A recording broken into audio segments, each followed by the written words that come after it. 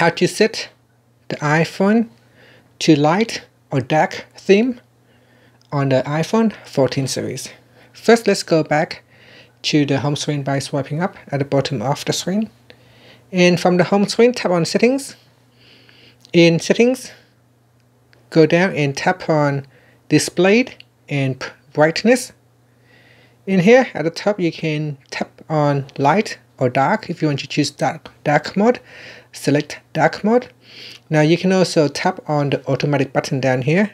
This will allow you to choose to automatically turn on dark mode between sunset to sunrise, or you can set a custom schedule so that it will automatically turn on dark mode between a certain time and will turn off at a certain time. And that's it. After that, you can tap on the back key to go back to your settings, or swipe up to go back to the home screen. Thank you for watching this video. Please subscribe to my channel for more videos.